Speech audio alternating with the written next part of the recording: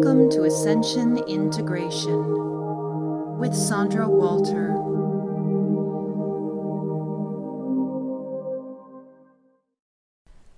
Hello and welcome to Ascension Integration. I'm Sandra Walter. Next Wednesday, June 20th, is the summer solstice. Now, during this sacred and powerful year that we're experiencing, there's many markers that amplify the resonance of vibration on the planet. Now, if you watch the Global Coherence Initiative spectrogram or the induction monitors, you can see the effects of the Venus transit already on the frequency of the planet. As we approach a big marker, the big three in this series of three markers, the annular eclipse back in May, the Venus transit earlier this month, and now the summer solstice, the frequencies have kind of startled a few scientists and rattled a few awakened nerves. Now, if you did the timeline jump back during the Venus transit, you're experiencing pretty much a completely different reality, even more so than before. Now, up here in Shasta, the energies took a big leap in the last couple of days.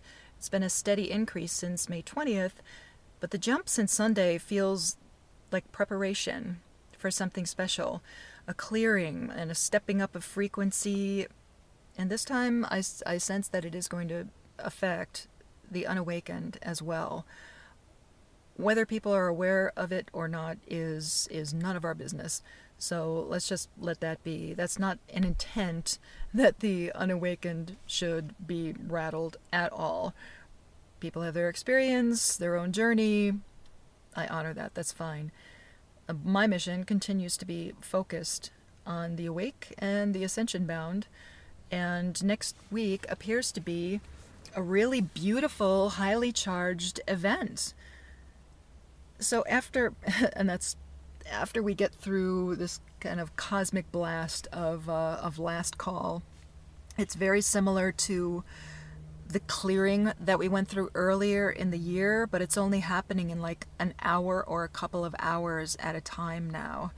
And I'm not just talking about the sleepiness, that's a completely different thing, but the bubbling up of sudden frustrations or little challenges to, hey, I thought I was holding my frequency and now this situation is bringing me down, or I'm stepping back a little. All those things start to present as little tests from the higher self of, oh yeah, you think you're ready? Okay, let's throw this at you. And you have to remember that as an incarnate form, you're here for a reason, and you don't stop, you don't maintain a certain level and all of a sudden you're done. It's not like that at all. Okay, so the jump to the Ascension timeline during the Venus transit was deeply felt by many of us, and the return of the feminine aspects of the self gifted us with wisdom, self-love, harmony, a real emphasis of all of that stuff that kind of pushed all of the doubt out of the way. And I'm still so grateful for this transformation, especially because it just feels amazing. It feels divine and purely creative and just magnificent. It's really magnificent. It's a beautiful vibration. This unconditional love coming in is so clear and so freeing and beautiful and happy, and you're just, it's really fantastic. But it also has this quality of wisdom, this divine feminine wisdom. And again, it has nothing to do with being a man or being a woman. This is about integrating both halves. This is divine masculine as well, going to have to integrate the divine feminine energies coming in. So all of us, no matter what sex you have incarnated as right now, are going through this integration of balance. And once you get to that balance and you're okay with everything being in a complete state of self-love, you've raised your frequency enough that your light quotient is high enough that your cells begin to accept and your light body begins to accept more and more of these higher frequencies, and these these markers. You can stare at the calendar all you want and say, oh, next Wednesday, it is here. Yes, there are some cosmic timing things going on, but when it comes to the ascension process, we are in full-blown ascension process at this point. Now, we've heard the intention of Source expressed as a dream, and I explained this in my article this week, explaining the universe as a very Tao type state. Everything that we experience is the answer to Source's question, let me know more of myself, and the dream unfolds as sound, light, geometries, universes, galaxies, stars, solar systems, planets, and beings of every possible expression, exploring every possible imaginable endeavor and behavior. And here we are on this small planet in the Milky Way, in this dream, experiencing this beautiful metaphor of a planetary awakening, shifting to a higher dimension, a group of beings rediscovering themselves after a lengthy experiment in spiritual amnesia. And then all of it disperses and reunites as the universe dreams of itself, the dreamer within the dream of Source. If you've done my expansion exercise to connect to Source level that we did on the webinar, you might be able to tap into that dreamer aspect of this incredible journey. Just feeling into yourself as Source, dreaming yourself awake just enough to take control of the dream's path. And then you breathe as Source in this lucid, amazing, beautiful dream of creation. It feels like Source has changed the truth of the dream altogether when you start getting really deep into it. But for now, just swim on the surface of this experience as dream, because this unconditional love does have that dreamy type quality, and it's very soft and subtle and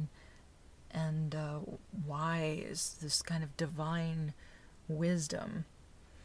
Now, I'm experiencing my own loop within the dream because a few years ago I published a novel entitled The Creator State.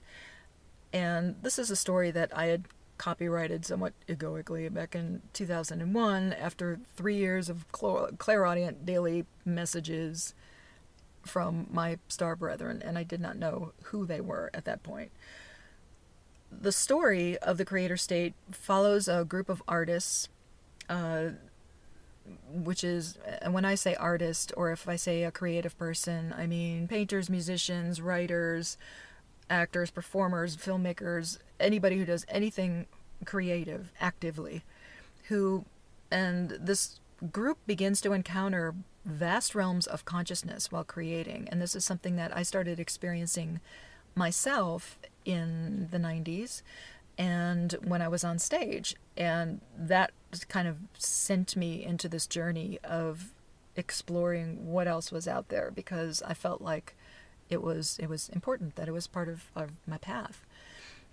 So in the book, the group calls it the creator state because it feels like being one with all that is the creator state of consciousness. And this phenomenon spreads worldwide, linking thousands of creative artists. And then the creator, the founder of the group, decides that she and whoever is available and wants to do it could take on an experiment to shift the reality of the collective consciousness by using quantum physics, tapping into zero-point field, by doing similar to what they did with transcendental meditation, all tapping into creative endeavors with an intention to shift the consciousness of the planet at the same time. And they end up doing this experiment, which unites thousands on the summer solstice. And as you can guess, if you know me at all, the story turns out pretty good. So the experiment succeeds. Now, let me just note that I didn't know anything about the shift movement until way after the novel was published. I barely knew what to do when the Messages of 99 were talking about towers falling and rebuilding human hearts, and I had no idea what they were talking about and didn't know what to do with that information when they started to come true.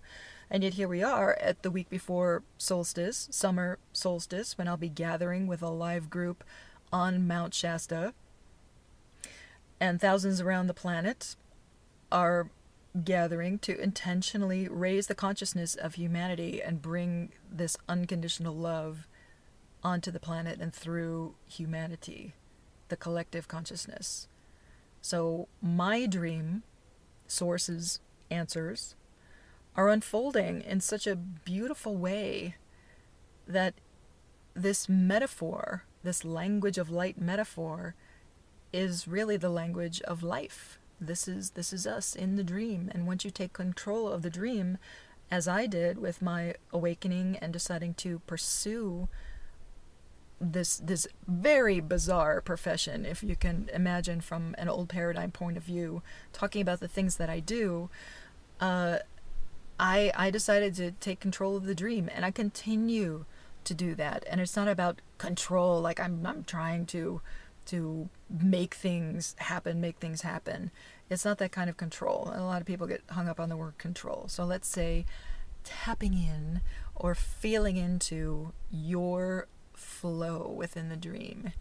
And just like when we dream, when we experience that high fourth dimensional consciousness, when we're in dream state, once you learn that it is a dream and you want to change something, you can do whatever you want. So that's a straight up example of what we are doing with our consciousness as we go through the shift.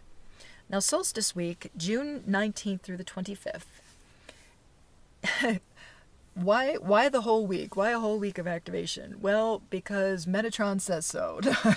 But seriously, James Tiburon has been channeling Metatron for a long time and has given us so much information. And if you've ever tapped in to any of the events, any of the 10 10 10 11 11 11, any of that, you know that that can be a very powerful way to connect with the shift.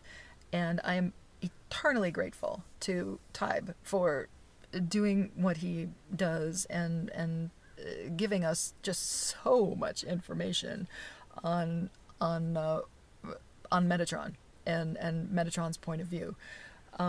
It doesn't mean that you have to take, Metatron as Bible, and I know that the Guardians do not, but I see it from a different perspective. I'm not polarized about Metatron and the geometries and structures that he has created in order to keep us all on the Ascension timeline and to ensure that knowledge and wisdom and planetary structure wasn't completely destroyed, because it almost was. So let's not fault Metatron for holding things together, much like the metaphor that I used a couple weeks ago. It's like taking a snapshot of the painting so that you can return and know what it looked like originally before you go and mess it up and decide to start all over again.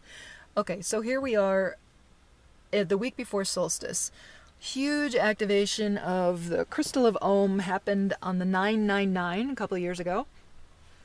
And now the grids that have been worked on for the last couple of years are now in alignment and ready to receive this full activation. It's like turning up the volume on the grid. Everything's in place. Okay, ready, switches on.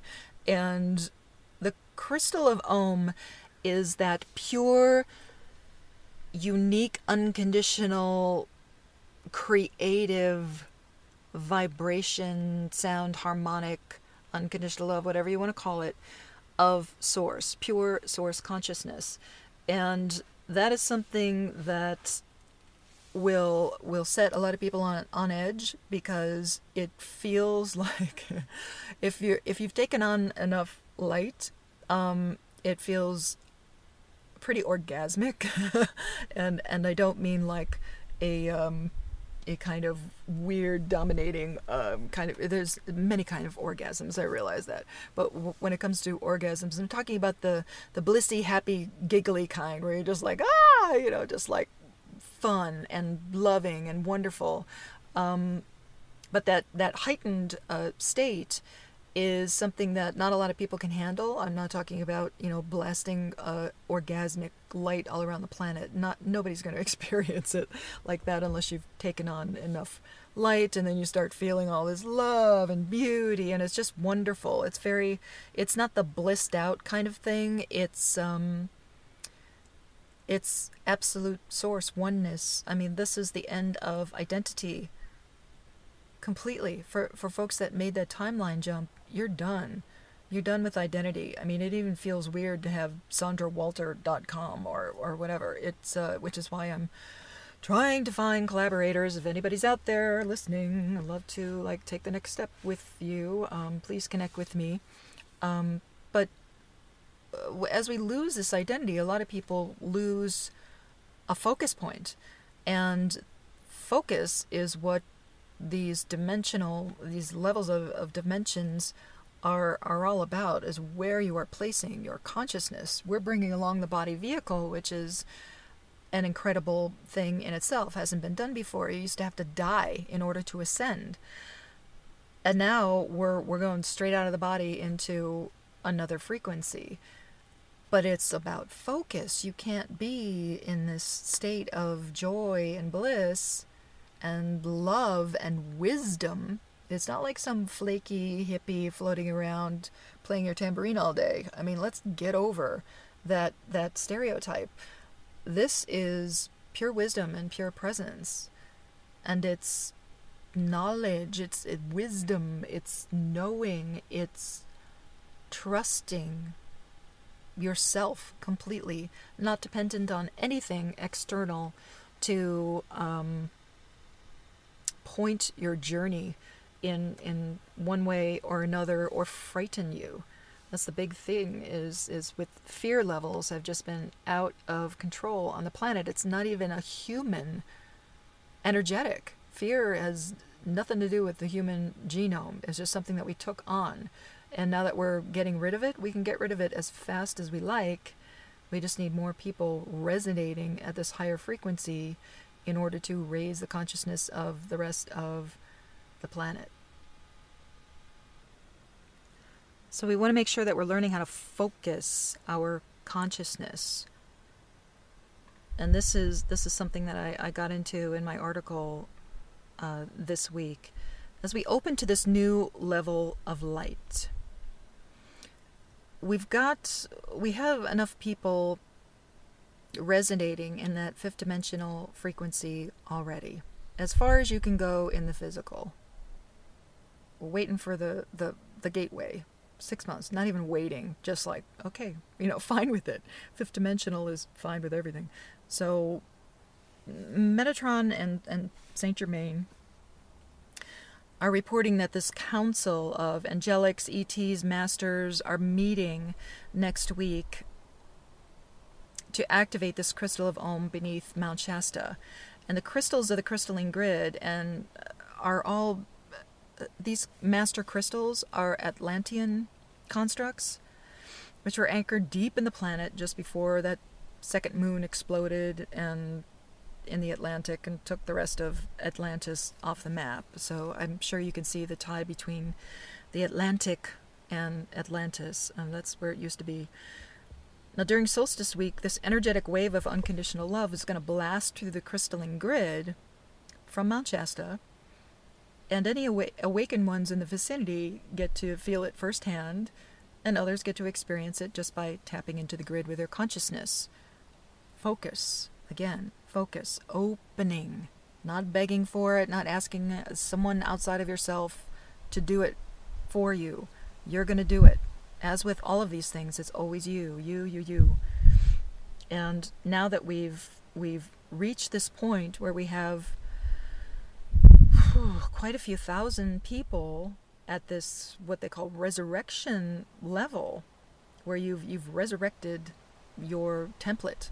You've activated everything that needs to be turned on in order to fully accept the cosmic rays of evolution that are hitting us every day, and especially as our frequency of the planet increases and increases and increases. We are still in that beautiful fifth dimensional consciousness state where, I'm sorry, hold on, there's little microphone glitches going on. We are still in that fifth dimensional consciousness state where you're just unaffected by that stuff, but we've got some walking between worlds going on, which is a side effect of the timeline gap. Now, as with any of the activations now, a level of light quotient is necessary to accept this stuff into your beingness. Otherwise, you're still getting hit with it, and it's bringing up emotions and disparity and sadness and scrambles and survival level stuff, and maybe you're still fighting the shift, fighting the frequency shift by, looking at YouTube videos all day, or just doing like all this 3D stuff that has been kind of habitual for awakened people as well as unawakened. But it's time to step away from the grasping, clutching thing, because you can do that as long as you want. You can do that for 3 more years, or you can say, okay, I've made my choice. This is why I had that webinar prior to the Venus transit, because that jump is available. You are able to get completely out of that lower density, and it just, it's still there. But we are now walking between these worlds and going back and forth between experiencing a higher dimensional consciousness, and yet stuff is happening around us that we are just not affected by and used to be. So it's a very bizarre place. And I know I talked about this last year when I was like, wow, that last chunk of 2012 is going to be really weird, where we're experiencing one reality, and the gap between our reality and the lower dimensional reality gets wider and wider, where you can either look at it like, oh my God, they didn't even see me, or you can just be done with it.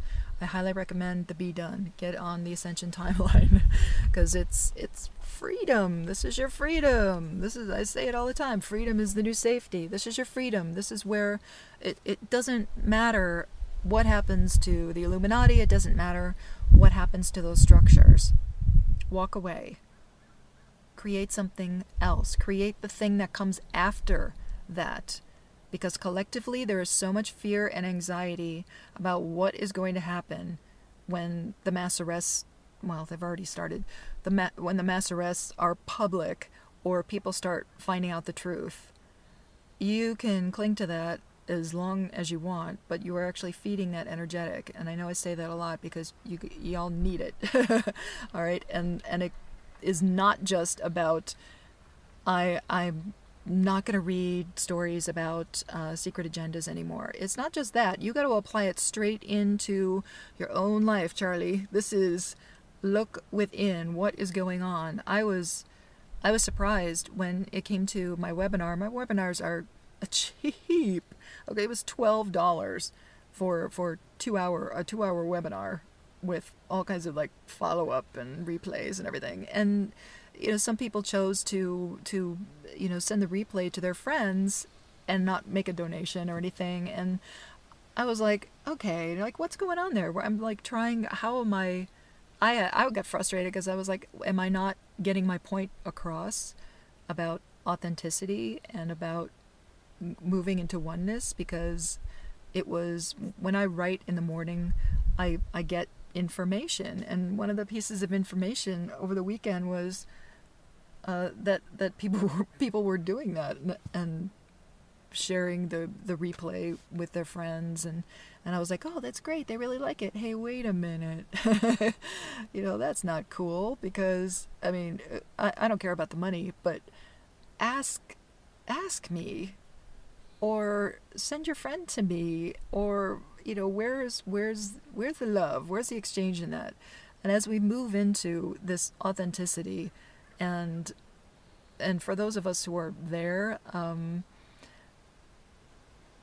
you kind of just have to walk away. I'm like, oh wow, because I get a lot of emails from people who want to be kind of email vampires. They're like energetically just asking all these questions over and over again, and my limit is 3. If somebody asks like 3 questions and they get more and more involved as they go on, I'm like, okay, I would love to answer all your questions, but you have to, schedule a session with me. It will give you clarity on a million questions, whatever you want. And then I don't hear from them again. Or they come back with polarity, like, well, I can't afford it or whatever. I'm like, okay, well then read my website. It's all there. Listen to the shows. This is just, you're just being lazy, And, but if people ask, I have no problem with someone saying, look, I don't have $12, or, writing me directly and saying, could I please listen to the replay? I feel like it's really going to assist me. That's fine. I have no problem with that. But then you better tell your friends, and you better, retweet something of mine on Twitter, or, tell your friends on Facebook or whatever what a great time you had. But I get these people who are like hiding about their awakening, and then they ask for something, and there's no energy exchange at all. I give, and then nothing comes back. Not even a compliment or a wow, that replay was awesome or whatever. So I'm done with the one-way email exchange altogether. These are things that I have to walk away from. But as we get into this post-corporate dominated energetic, as we leave corporate structure, we have to realize we're not dealing with faceless corporations that you can just abuse and it's fine, and I'm going to make my own judgment about that person's work. I mean, everything is free except for one-on-one sessions with me, and I just started webinars, so there's plenty of free stuff out there, but please realize that it is free for you. It's not free for me, and people are like, well, websites are free. No, they're not. And Blog Talk Radio is not free, and my time is not free. I am not independently wealthy. So please respect New Paradigm Services as we're moving into this, because we need your support. We're going to kind of do it anyway, but it's going to be small, small, small until everybody goes, yes, how can I help? Not just what can I buy, so that I'm not really attached to you, but how can I help? And this is, and I saw that with the webinar replay thing. I was like, okay, so there's something missing there, and I'm experiencing this more and more. Where now I don't have any judgment on the folks that sent it around. Fine, okay, you're still learning, but here's the lesson in that. Just realizing, hey man, that's probably not cool. I can abuse craft foods if I want to, but maybe not Sandra. Let's not discourage the folks who are doing this new paradigm thing by expecting everything to be free. We are not funded by anything other than the love and light within our hearts and these missions. And just because you have communication with Pleiadians and Arcturians does not mean that it equates to wealth in any way, shape, or form. It used to, if you wanted to abuse it in the old paradigm, but new paradigm, we are just wide open, whatever. Well, let's see what happens. But the energy exchange thing, please honor that. If you are starting a new paradigm service and you're up and running with something, you gotta start drawing the line. I went through this as a performer, where you would do shows night after night, week after week, and get very little pay. And it was just a given. Oh, well, if you want to be on stage, then you just give up money, because there's the possibility of later, becoming a star or whatever, or it's exposure, blah, blah, blah. We're done with that. We're done with that. This is, people know new paradigm services are important, and you want to please, put your money where your consciousness is and focus on trying to support those folks, whether it's organic food or new energy or whatever. Let's try not to be lazy and just we'll deal with it later, or after the shift everything will be fixed. We are the shift, you are the shift. Go ahead and take that step right now. And this timeline gap that I've been experiencing since the transit is the amount of information coming in, what I call light intelligence. Some people call it downloads. I don't really resonate with that term. I feel it's too trendy. It's just bombarding my consciousness with information, and some of it I don't even understand, and that's fine. But I'm experiencing that, and at the same time we've got all these people coming into Shasta for the solstice with their expectations and their own agendas. And let me be very straightforward. The crystal of Om is already online, man. It came online a couple of years ago, but the amplification that's occurring next week, you can start to feel it already. That is the swelling energy that I felt when I first came to Shasta, and I was paranoid because I'm like, wow, it's a dormant volcano, what's going on? I just felt like this arisement, and it as it turns out, that was actually the crystal, because now the energy has broken the surface and is just flowing, and it's beautiful. It's really beautiful. But let me be just really frank. Nobody has to anchor any ascension codes into Mount Shasta. Okay, nobody has to go up and we are going to blah. If you are guided with clarity to do a specific action on Shasta, so be it. But nobody's activating the crystal of Om outside of this collective awakened consciousness that's at that higher frequency.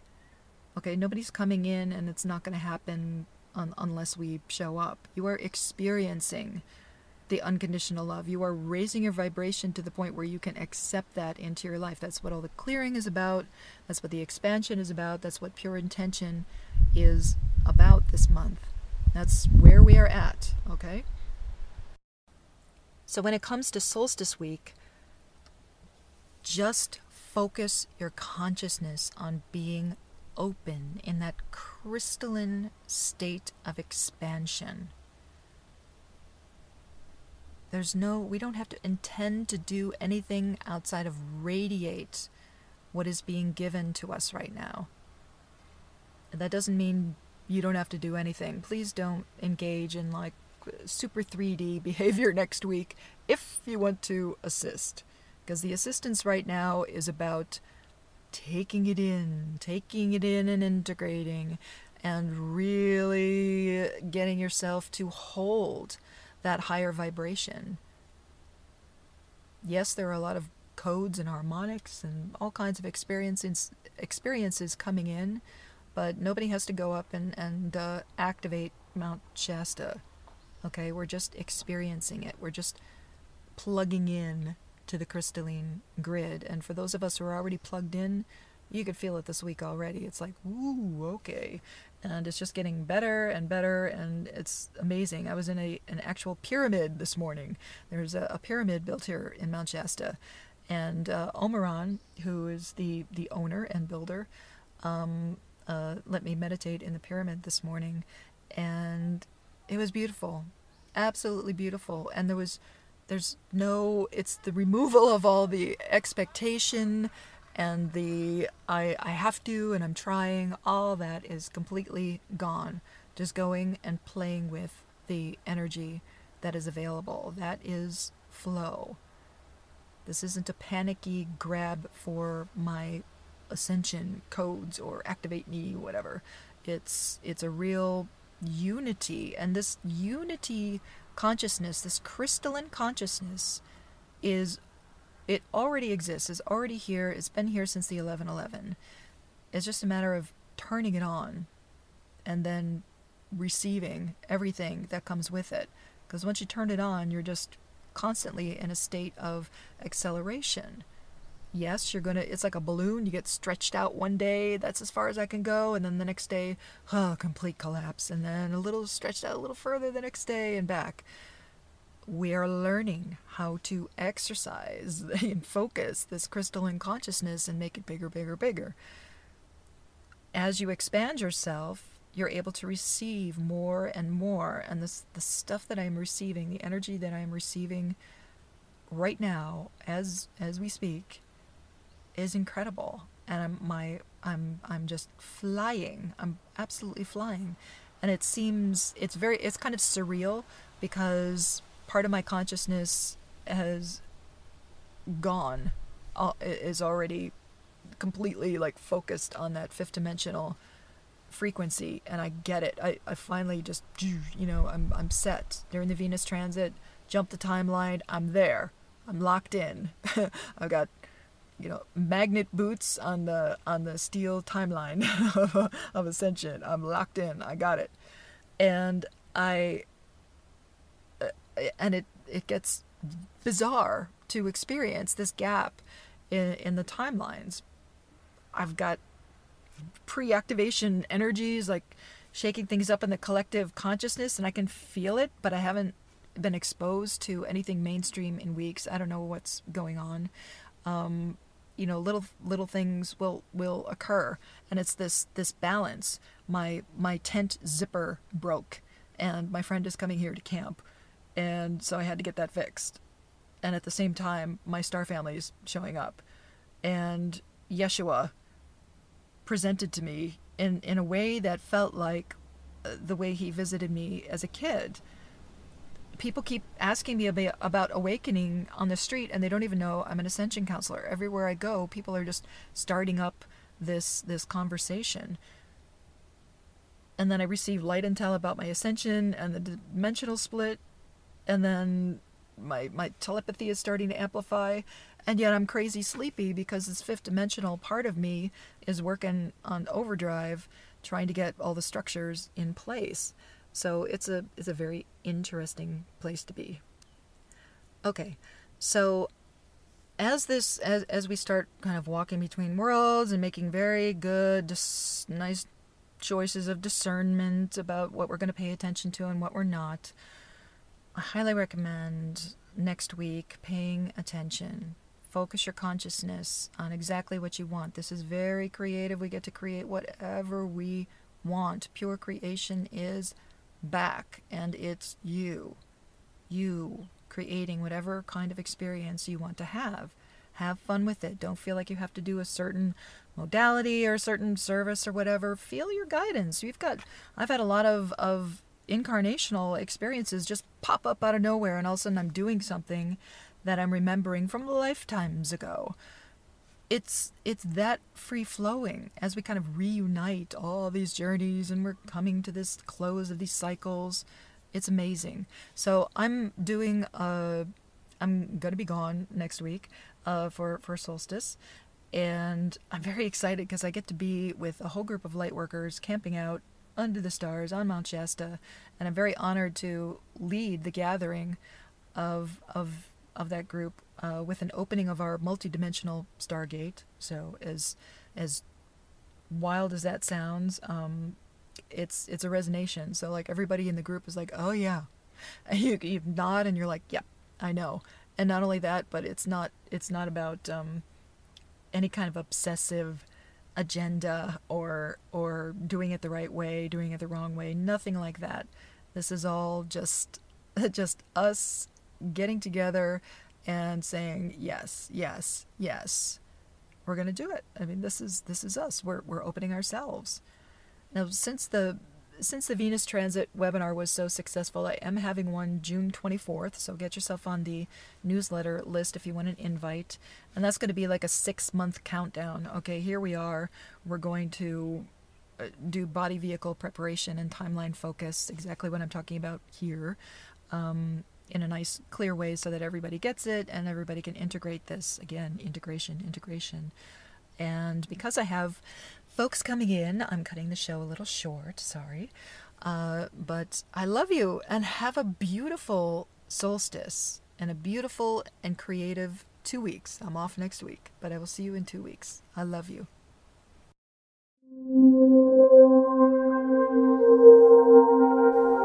This has been Ascension Integration with Sandra Walter.